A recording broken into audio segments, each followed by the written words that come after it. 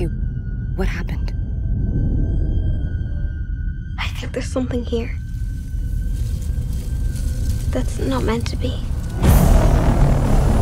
So I have to ask you, like, I had the pleasure of actually talking with you for The Conjuring, The Devil Made Me Do It as well. And so I'm stoked to talk to you about this. So I was wondering, were there any lessons that you learned from doing that? Because I know how much you love this franchise, the universe, and then applying it towards The Nun too.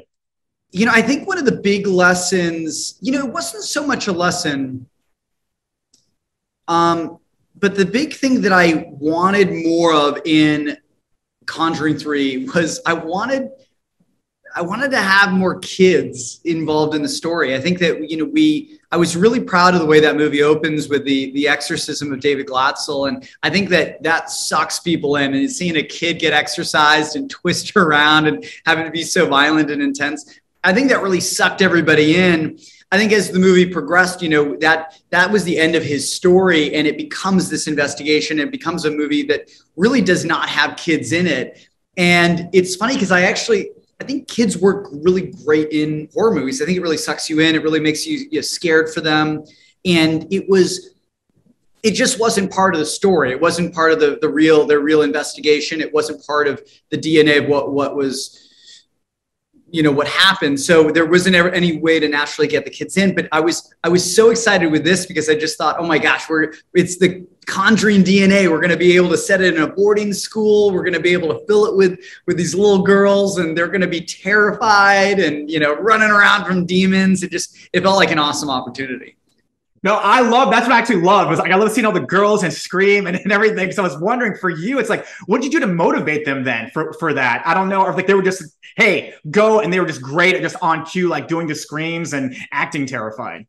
Those girls were great actors. First of all, I always just treat, actors, almost whatever age, as adults. I think you got to just treat them with the respect and just, talk to them plainly. And also give them they're storytellers as well. They're not just because if you just talk down to kids don't like that. I got 2 little kids of my own. And it's you need to just you got to be a parent sometimes, but you also just need to talk to them directly. And the same thing applies when you're working with kids on set. I think just treating them with the respect of being a coworker.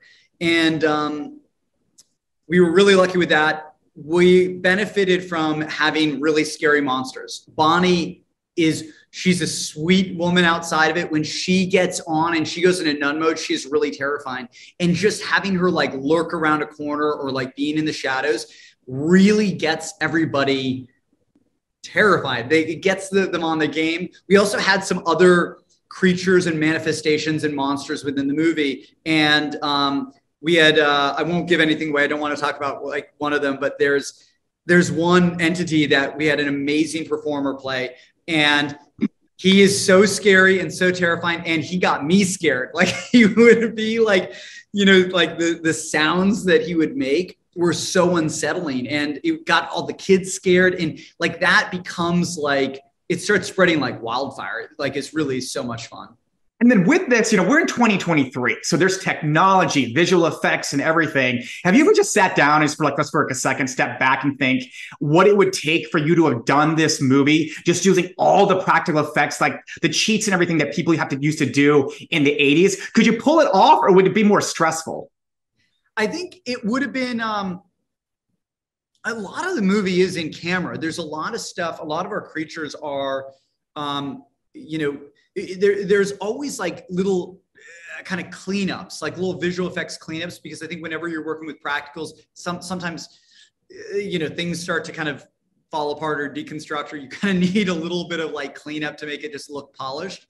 The sequence in the bell tower, 100%, that would have been done in a much different way if we were doing it in the 80s. It's funny because I actually wanted to do it, as a miniature. I wanted to do that whole thing as miniature. The funny thing now is miniatures are so incredibly expensive to do. They are so rare to do and so expensive to do that it really became this big debate about, is this where we're going to put such a large portion of the time and money into this? And then also because there's that destruction element to it, is there you get one take.